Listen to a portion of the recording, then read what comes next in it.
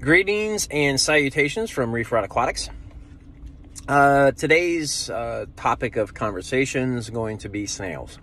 I know a lot of people out there, they hate them.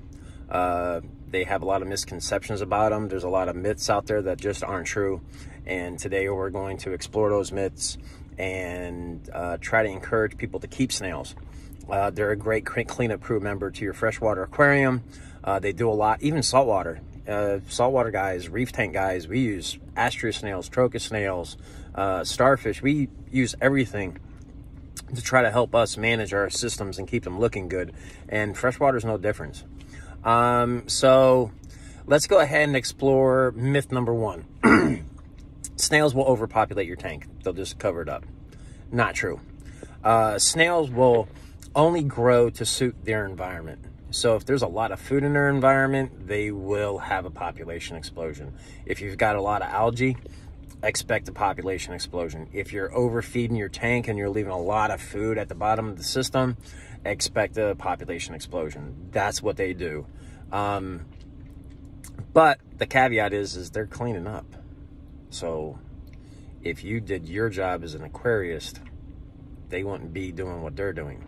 So how do you control their numbers? Proper maintenance. Keep the nutrients down. Monitor your fish food feeding. You should be feeding your fish tank, depending on the species, on an average, I'd say you should be feeding your fish tank every other day, and you should be taking a dedicated, and I mean dedicated, 3 minutes dedicated to watching the fish eat. Sprinkle a little in, they'll probably hit it, they'll probably be ravenous about it. By the time you sprinkle in the second one, they're probably a little not hitting it as hard. By the time you put the third in there, they really haven't, you know, they're kind of losing interest. Then you're done. Okay, so be careful with your feeding, and that won't allow them to overpopulate the tank. Myth number two, they eat live plants. No, they don't. There's only like a handful of snails on the planet that actually eat healthy vegetation, and they're not in our trade. They're not even on our continent. This is the United States. They're not even in North America, to the best of my knowledge. But again, there's only a handful of them. They don't. And how a lot of people get to this conclusion is they'll go out and buy plants at a big box store that are like, they're dry. They're in that little tiny gel stuff. Those plants were actually grown in air, and those leaves are meant to be in air. So when we submerge them in our fish tanks, what happens is the plant melts back those leaves that are worthless to it, and then it starts to grow its water leaves. Well, the snails will respond to that because those leaves are technically dead and dying. So that sends off a signal to the snails. They'll come over, eat up all of that material that the plant hasn't absorbed yet, handle all the melt back, and then they're done. Once that plant starts growing water leaves, snails aren't going to have anything to do with it. That's good vegetation. They won't eat it. So let's go ahead and talk about different types of good cleanup crew member snails. And I'm going to exclude the mystery and the apple snails because those are like ornamental. So you have your standard pond snail or bladder snail. I don't like those.